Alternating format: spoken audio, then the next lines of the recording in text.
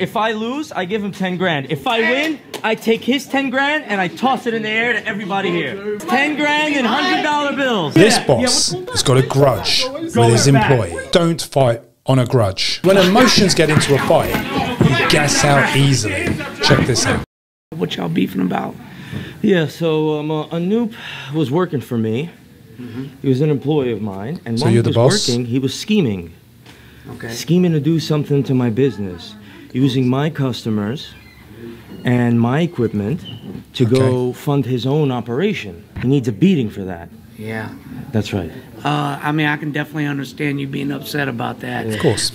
If I came into your gym and I was pretending, yo, bro, yes, sir, I'm your guy, I'm your this, I'm your that. Meanwhile, I'm trying to scheme on your clients. He's very animate, isn't he? Scheme on your operation. Yeah. You'd want to crack my head open. I'd be upset. Yeah, crack definitely. Your head up. So let me ask you, when y'all fight, like, man, can afterwards, can you say, all right, we done? You don't gotta be best buddies. No. This is a beating, a beatdown. His boy needs to get beat down, bro. They need to be punished and brutally brought to the knees, bro. No, I respect that. Until they say, yes, boss, sorry, boss, it ain't gonna stop, bro. I can't wait to crack your face open, you bitch.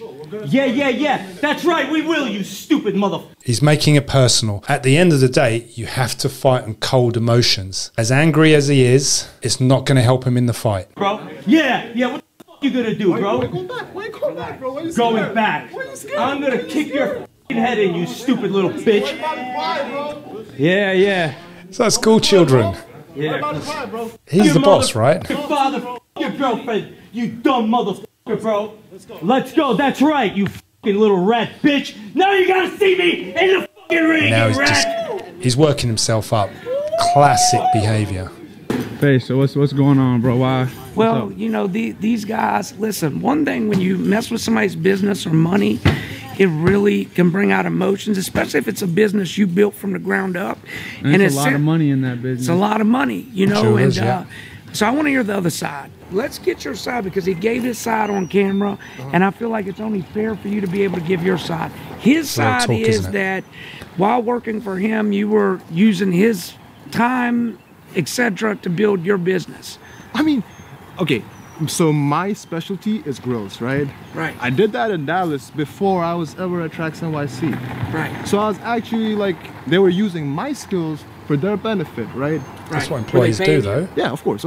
Okay.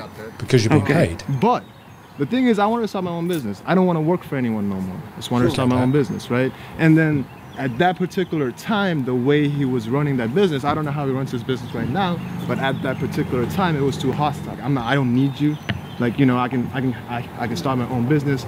About him stealing clients and shit, I don't even think I stole, like, maybe I have 2 of his clients still.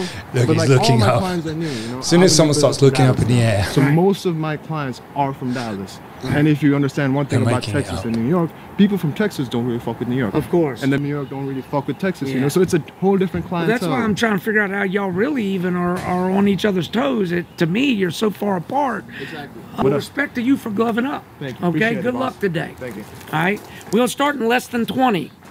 Tracks NYC. Maksuda Gajani's the name. Tracks NYC the company, and I'm 5'8". This motherfucker, if I lose, I give him 10 grand. If I win, 10 grand. Pay attention.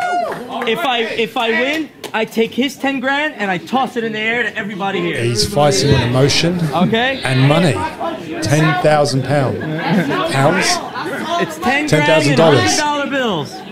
I'm 5'11", I'm 180, and I'll knock him out. Street Beast, round 1. Let's. Okay, so technicality of it. So he's coming out swinging. Doing right. No feeling in the distance here, is it? It's just literally wild punches. Get the hits. Get the hits. Punch him in the hits. Clubbing hands.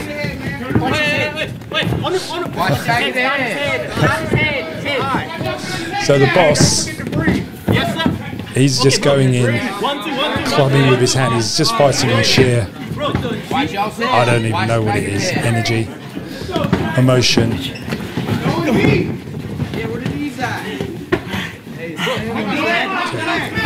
Classic schoolboy front headlock. So he wants what Yeti wants to do, the employee, he wants to switch his body to the other side. And that will relieve a lot of the pressure. All that's going to happen is his boss is going to burn his arms out. I bet you he burns his arms out and he'll pop his head out. And the worst thing is, he'll get mounted and punched. Oh, he's going the wrong way, he needs to go the other way. He needs to go to his left. Yeah, see, he doesn't. Boss doesn't know what he's doing now. I'm good. This is because he's just fighting on instinct. He's not fighting, right? Bro, he's gassing himself out, don't worry. He is gassing himself out. Bro, you got side control, get him out. Yes, sir. So he steps over for the mount, which is what I said you should do. Oh, we're nearly there. Just punch. Just hit those ribs. You can reverse that. You can reverse that. Pop his head out. Sit over for mount. Put your hooks in. So that was the first round. Classic example of lack of inexperience. Stand up grapple straight away. The space closed with wild punches. And he's already gassing. But he's gassing because he's fighting on emotions. Fighting is one thing, but you've got to be cold, hard and aggressive about it. Once it becomes personal, it sucks the life out of you in a fight. Yeah, I mean that's not bad advice actually. Uppercuts because the guy's just swinging. Even straight punches will make a difference. Wait. There we go now. Look, schoolboy headlock. He's swinging, isn't he? The boss. Look. Look. A little bit of a Stockton slap there. I wouldn't say. Look, he's not even watching what he's doing. So a couple of straight punches from the employee straight down the middle. Yeti, that is. It makes such a big difference. Look, step around to the back. A little bit of dirty boxing going on there. Got a couple of jabs in there. Oh, a little bit of slap. A little slapping going.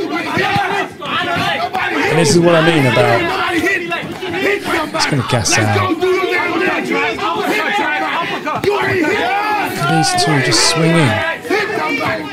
This is really personal, isn't it? Whoa. Come on. Get your hands up. Trax, get your hands up. Come on. Trax is the boss. Get your hands up. Hands up. Hands up. Fill that space. Comes in with his chin up as well, doesn't he? Boy. Yes, he's just like left, right, clubbing. It's when you know it's personal, when you get this left, right swing.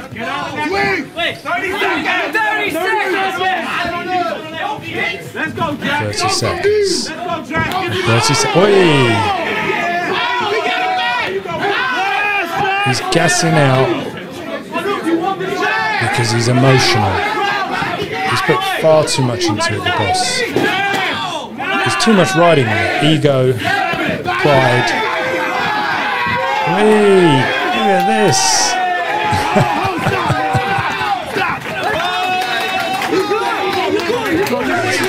I've seen a better job in a play school. Oh dear, 5-year-olds can be better than this. Hey, we got some water. We got some water for you. Hey, breathe. Sit back. Let's work. Okay, ding, third round. A little bit more hesitant now, they're tired, aren't they?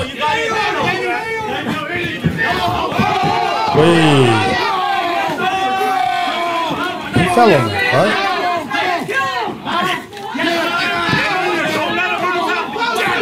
The worst thing you can ever do is throw your arms up when you're being mounted.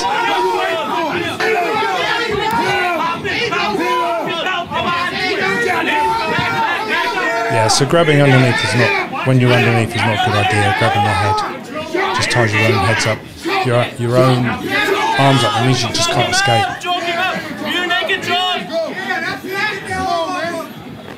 his back. You need to scrape him off his back. What Trax needs to do is he needs to slide out to his left.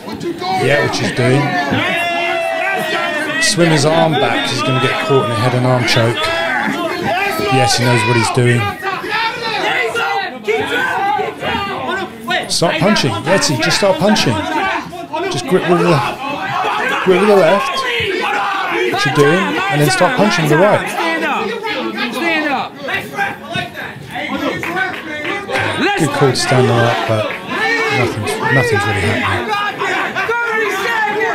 Come on. Trax is tired. Look at this. There's nothing there. Adrenaline's in there. Anger's taken over. All of that bravado at the start of the fight. The boss is tired. 5, 4, 3.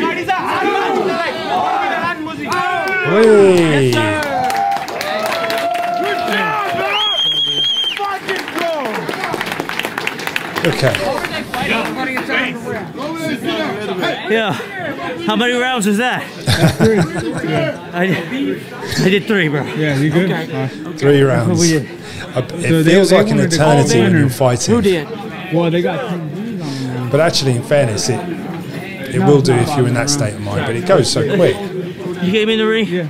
He told me 3 rounds? Yeah, 3 rounds. 3-minute rounds. He doesn't want to fight on anymore. Ain't nobody taking your chain, man. Job, man. That's not a good show. If we do that, you know, with y'all having money on the line, it's going to have to go to a crowd decision. We'll go, crowd. All right, let's. And this is the thing.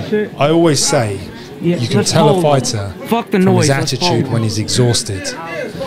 If he's still willing to fight and push on, he's got a fighter's mindset. This dude doesn't have it. Let's end it, guys. All right? There you go. Y'all fought like warriors. Good work, guys.